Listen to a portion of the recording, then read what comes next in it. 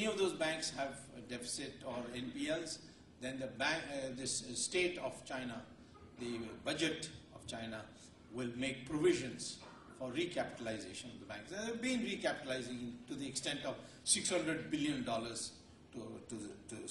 so far. The question then is, India and China have managed to survive two major crises, according to me. One is the 1997 crisis of East Asia, which affected Russia and Mexico and so on, but it didn't affect India, it didn't affect China. And the reason that time was that we didn't have a run on foreign exchange because we had capital account non-convertibility.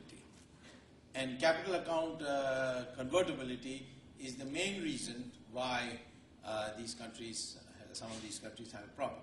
Now, let me tell you that in economics, there is something, in Christianity you have something called Holy Trinity. Father, Son and Holy Ghost. Holy Spirit or something, I'm sorry. I hope I'm not committing any blasphemy. Now, what is the thing is that there is something called a unholy trinity in economics. And that unholy trinity, whichever country had it, has had an economic crisis. So one, if you were to ask me, can India and China have an economic financial crisis? Well, let's see whether they have an unholy trinity. And that means they will definitely have.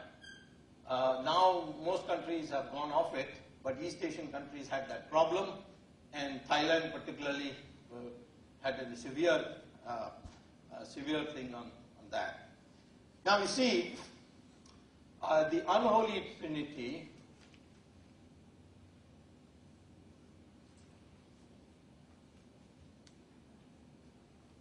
is fixed exchange rate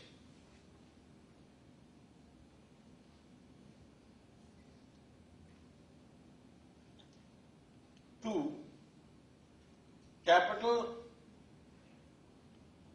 account convertibility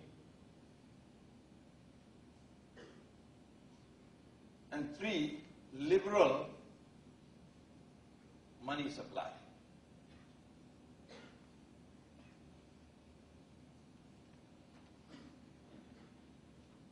If you have these 3, then what will happen is that you will have an economic crisis. Because what happens is, if you have a fixed exchange rate and the word is out that it's undervalued, for example, just take the case of undervalued, then what will happen is hot money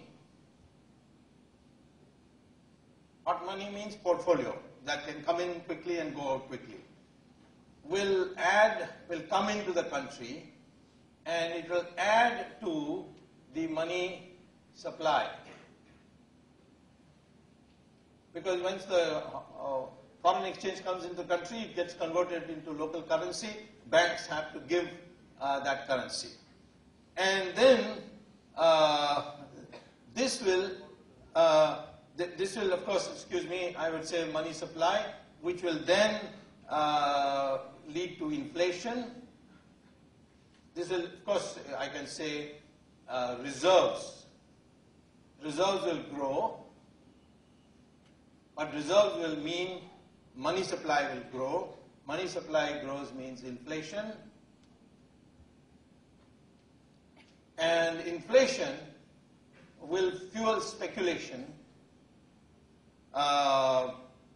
fuel further speculation.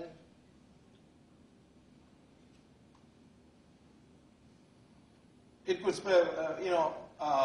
fuel the speculation. Oh, inflation, that means the currency is going to not revalue, it's going to devalue.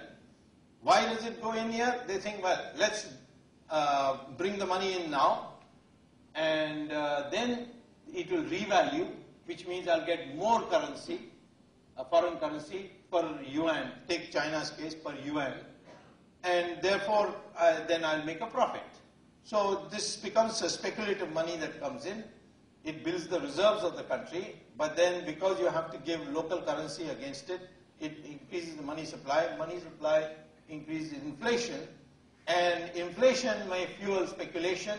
If the inflation is moderate, then it will for other reasons, then it will